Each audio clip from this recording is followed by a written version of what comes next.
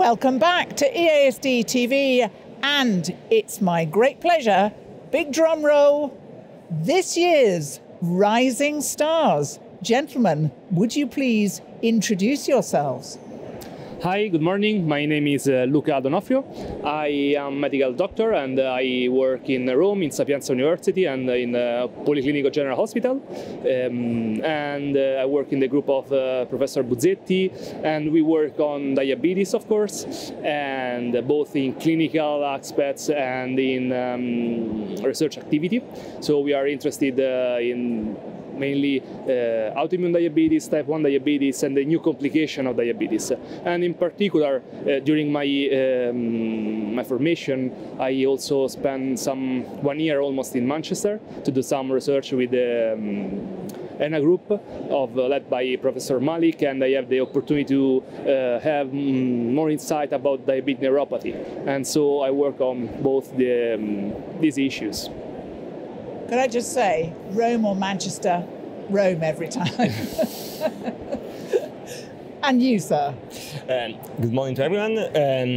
I'm Alessandro Mengozzi, and actually, now I should say that I come from Zurich, so Switzerland, but actually I'm part of a collaborative project between the University of Zurich and the Zurich University Hospital, in particular at the Center of Translational and Experimental Cardiology in Zurich, under the supervision of Professor Paneni, and my, let's say, alma mater university, which is the University of Pisa, under my professor, which is Professor Agostino Viedis. And so I have to disclose, I'm not a fully diabetologist. I am a cardiometabolic scientist, which is half and half of a cardiovascular guy and a diabetologist guy. And I work on cardiometabolic epigenetics, which is a sort of how the environment, diet, and how, let's say, everything impact indirectly, but from a very early moment of disease, the progression of the disease itself. So epigenetics, the kind of post-it notes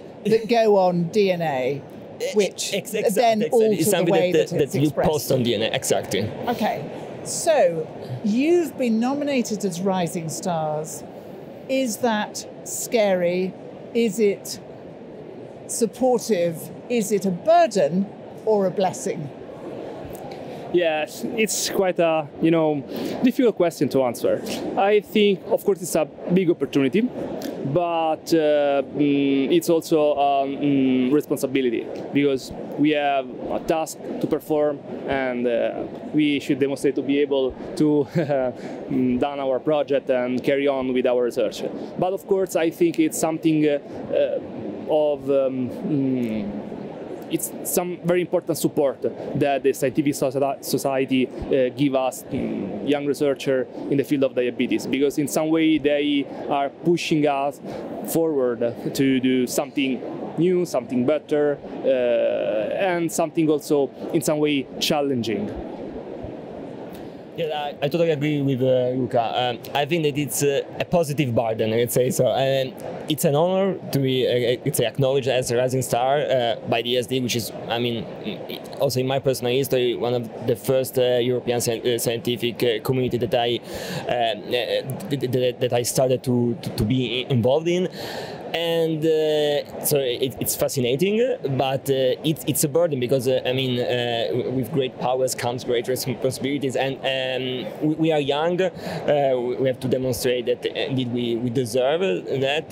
But I mean, I think that we are fully motivated in doing so, and it's good to know that I mean, a prestigious scientific society like EASD is pushing us forward. No, I was totally happy when I read the email.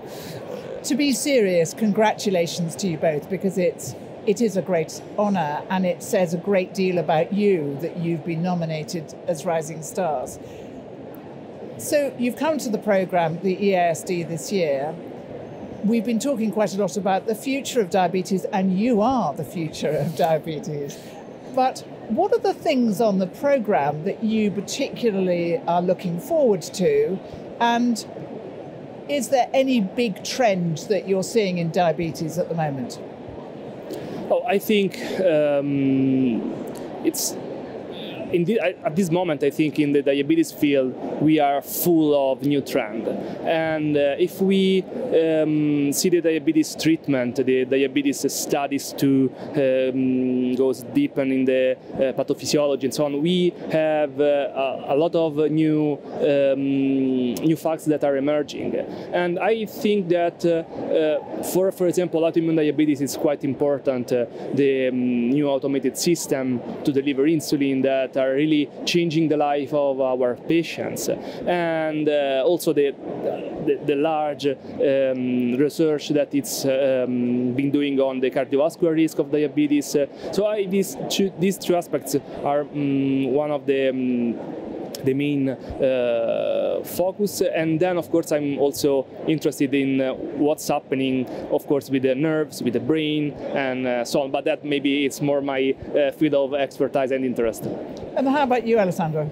Well, I think that the future of diabetes is to move towards a more let's say more integrative standpoint approach, because we already know a lot about diabetes, but we have also to acknowledge that this lot of knowledge is not sufficient to completely abrogate the risk of the patient, and probably because we need different standpoints and all these standpoints to be integrated together. And so, I mean, the residual cardiovascular risk of each individual is still a major problem of debate, and it was 10, 20 years ago.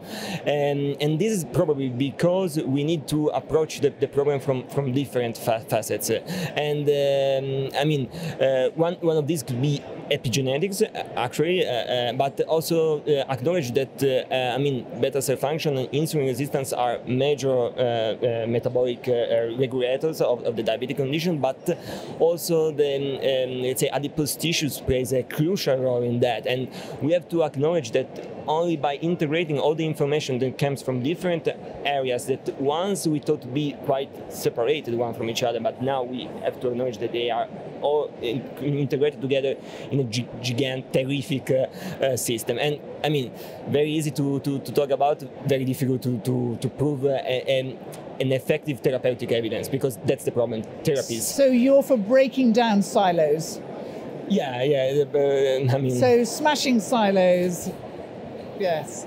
Ladies and gentlemen, I present to you Luca and Alessandro.